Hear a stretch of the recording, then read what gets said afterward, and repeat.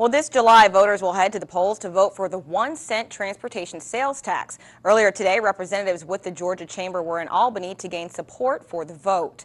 The TSPLOST is set up to improve Georgia road conditions over the next 10 years by providing funds to local governments for projects. The money is expected to help with economic development and public safety.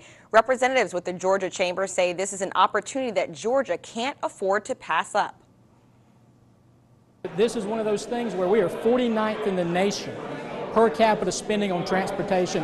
Other states are beating us every day for projects because of this issue. We've got to invest in our infrastructure if we're going to grow as a state. If passed, the TSPLOST is expected to create more than 14,000 jobs.